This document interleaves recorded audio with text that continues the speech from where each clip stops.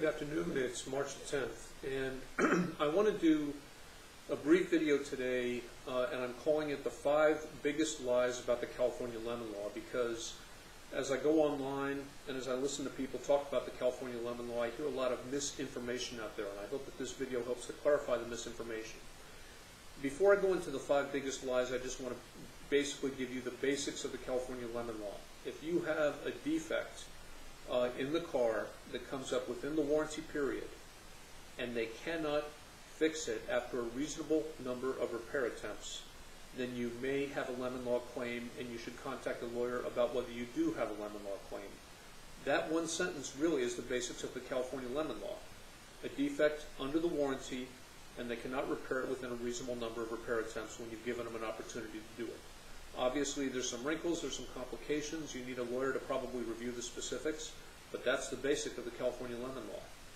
Now, let's go into the 5 biggest lies about the California lemon law, because as you go online or as you read publications, including publications from the California Secretary of State, unfortunately, you'll find some misinformation about the California lemon law. So let's start out with big lie number 1, that the California lemon law only applies to new cars. This is not true. If you buy a used car or a certified pre-owned car with a warranty, and you have defects that come up during the warranty period, you have rights, or you potentially have rights under the California lemon law.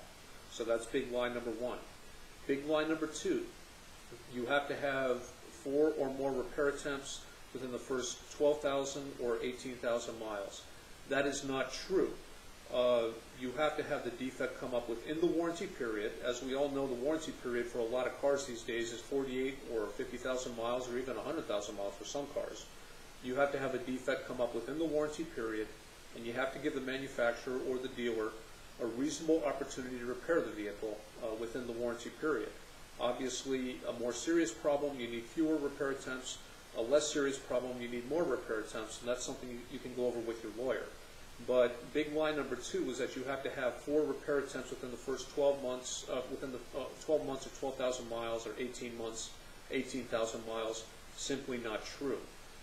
Those thresholds, those limits, do concern one specific part of the lemon law, but it doesn't answer the basic question of whether you have or potentially have a lemon law claim. Big lie number 3, that you have to pay a lawyer to pursue a lemon law case. Not true. My firm takes most of the lemon law cases that we sign up on a contingency basis, and so do most lemon law lawyers that I know. Big lie number 4, that lemon law will not cover a business use vehicle.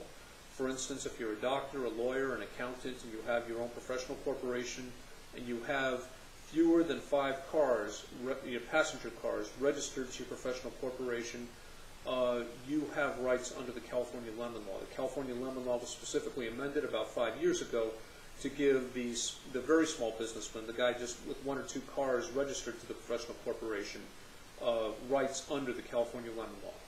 Finally, big lie number 5, that the lemon law only applies to passenger vehicles. Simply not true. It applies to any consumer good. It applies to RVs. It applies to Sea-Doos. It applies to motorcycles.